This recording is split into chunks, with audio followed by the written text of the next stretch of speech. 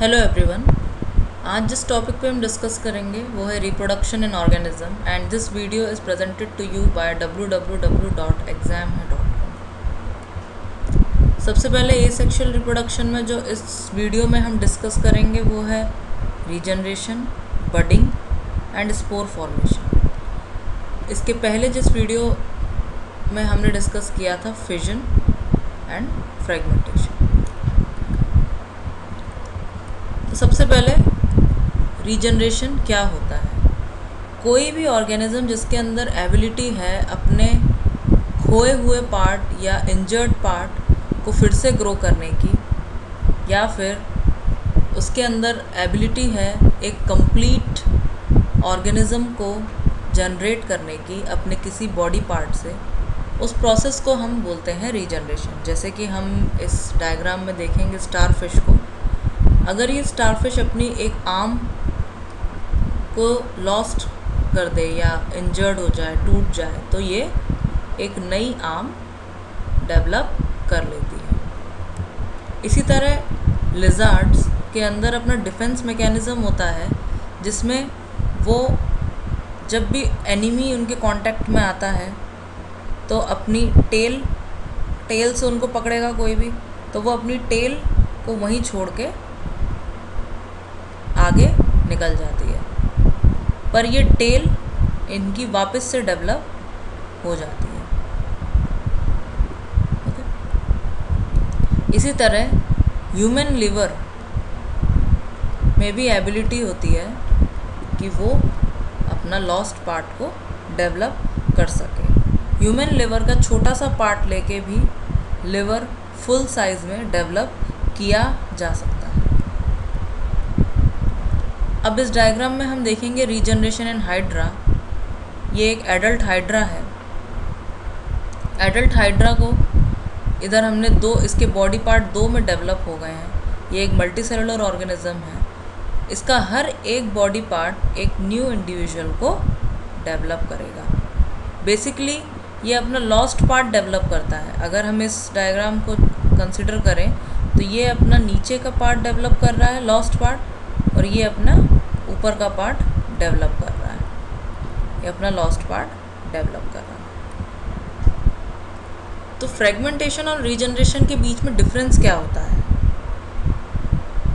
अब इसके आगे जब हम ये एग्जाम्पल देखेंगे स्टारफिश का, तो इसमें हम देखेंगे अगर ये स्टारफिश की एक आर्म अलग हो जाए, अगर ये एक आर्म एक पूरे ऑर्गेनिज्म को प्रोड्यूस कर रही है, एक पूरा ऑर्गेनिज्म डेवलप कर रही है, तो ये प्रोसेस होगा फ्रेगमेंटेशन।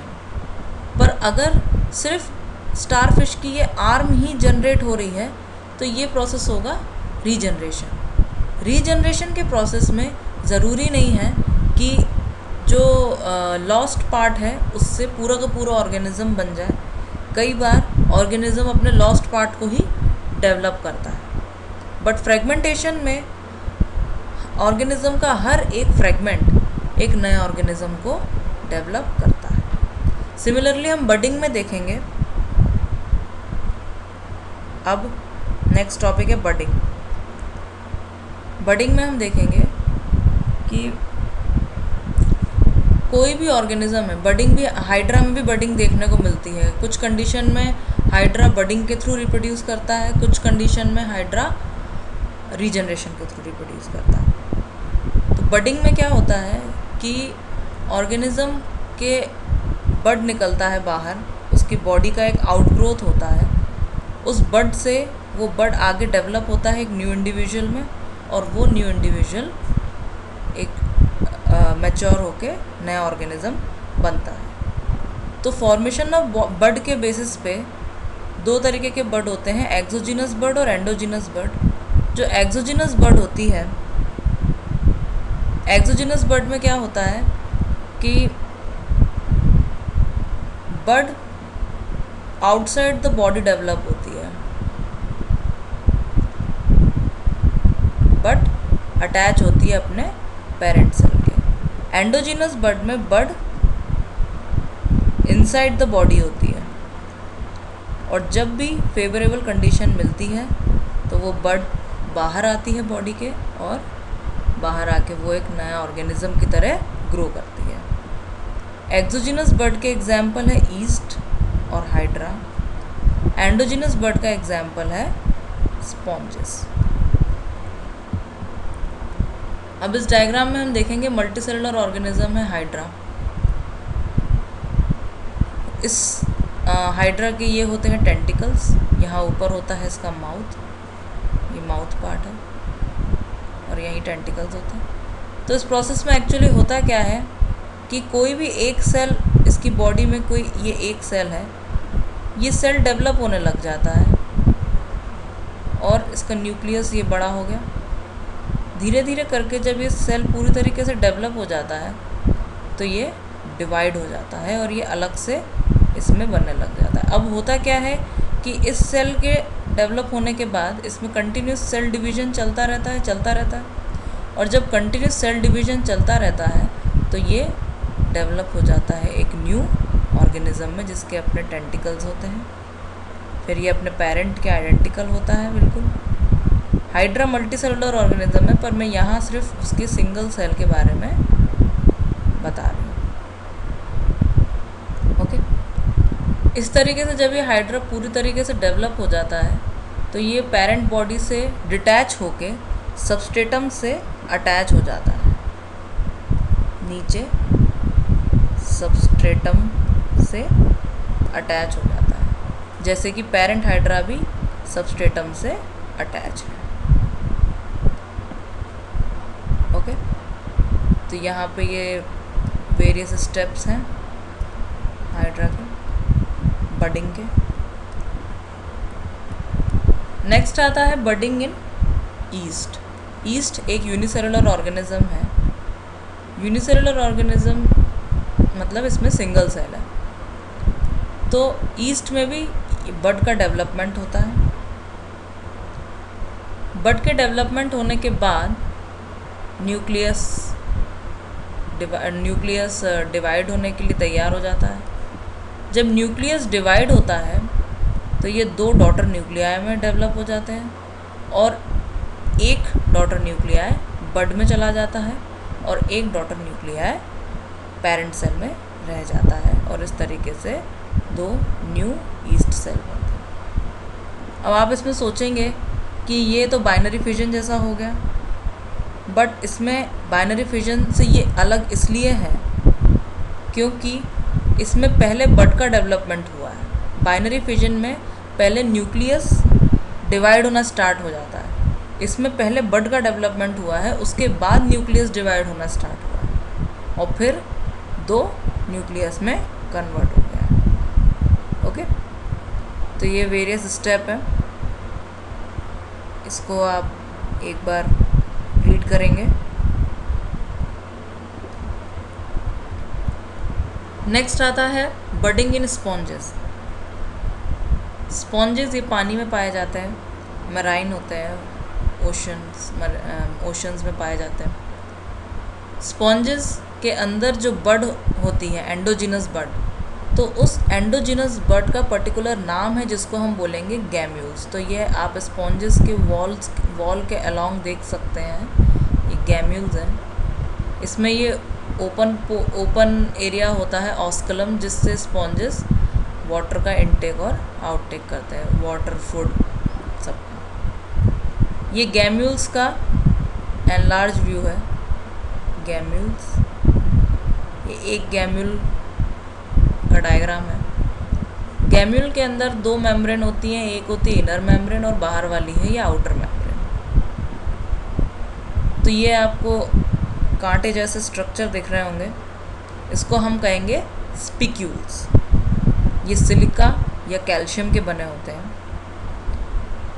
और ये आउटर मेम्ब्रेन पेरेंट बॉडी को भी एडवर्स कंडीशन से, अनफेवरेबल कंडीशन से बचाती है।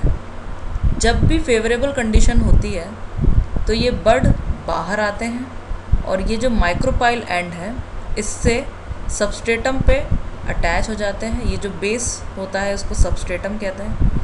ये सबस्ट्रेटम पे अटैच हो जाते हैं।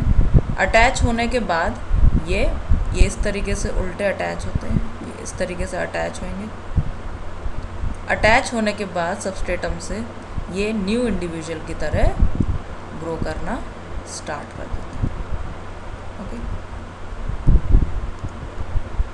तो ये इसमें पॉइंट्स हैं, इनको आप एक बार पढ़ेंगे।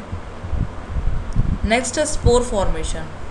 तो जो स्पोर्स होते हैं वो सिंगल भी हो सकते हैं और सेवरल सेल स्ट्रक्चर भी हो सकते हैं। स्पोर अपने पेरेंट के अंदर ही, पेरेंट बॉडी के अंदर ही बनते हैं, और जब फेवरेबल कंडीशन आती है तो वो एनवायरनमेंट में रिलीज़ होके न्यू इंडिविजुअल की तरह ग्रो करने लग जाते हैं। स्पोर के प्रोडक्शन को हम कहते हैं स्पोरोजेनेसिस। स्पोर फॉर्मेशन हमें एग्जाम्पल है बैक्टीरिया, एल्गी, फंजाई। फंजाई में दो तरीके के स्पोर्स बनते हैं, स्पोरेंजियोस्पोर्स और कोनिडियोस्पोर्स। राइजोपस और एस्परजिलस दोनों ही फंजाई हैं। राइजोपस को हम कॉमनली ब्रेड मोल्ड भी कहते हैं। अगर आपने कोई पुरानी रखी हुई सड़ी ब्रेड देखी हो तो उस पर राइजोपस की ग्रोथ इजीली देखी जा सकती है। अब सबसे पहले स्पोरेंजियोस्पोर्स। राइजोपस में ये बल्ब लाइक या कप लाइक स्ट्रक्चर होते हैं, जिसे हम कहते हैं स्पोरेंजिया। ये जो नीचे का स्ट्रक्चर है वो होता है हाइफा। हाइफे के ऊपर ये ग्रो करते हैं स्पोरेंजिया टॉप पे। इसके अंदर वेरियस स्पोर्स हैं। ये ईच स्पोर जब अनफेवरेबल कंडीशन होती है तब अंदर डेवलप होते हैं। जैसे ही फेवरेबल कंडीशन मिलती है तो ये बाहर की लेयर बर्स्ट होती है और ये स्पोर्स एटमॉस्फेयर में रिलीज़ हो जाते हैं, और हर एक स्पोर न्यू ऑर्गेनिज्म की तरह डेवलप होता है। अब इसके दो टाइप हैं, एक होता है जूस्पोर्स और एक होता है एप्लानोस्पोर्स। अगर मोटाइल होते हैं, मूवमेंट होता है इनमें, तो कहलाते हैं जूस्पोर, और अगर इनमें कोई मूवमेंट नहीं होता है, नॉन मोटाइल होते हैं, तो कहलाते हैं एप्लानोस्पोर्स। ये जो पिक्चर है, ये ब्रेड मोल्ड आपको ब्रेड में देख सकते हैं इसमें। नेक्स्ट है कोनिडियोस्पोर्स।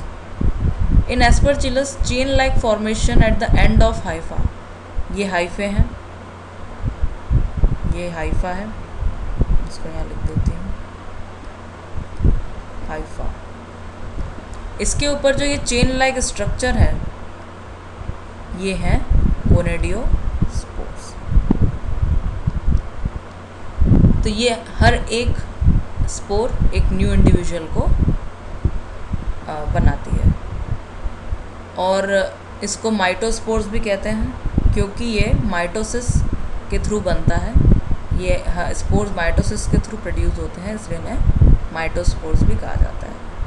ये जो पिक्चर है इसमें आप एस्परजिलस देखेंगे। Thank you for watching this video.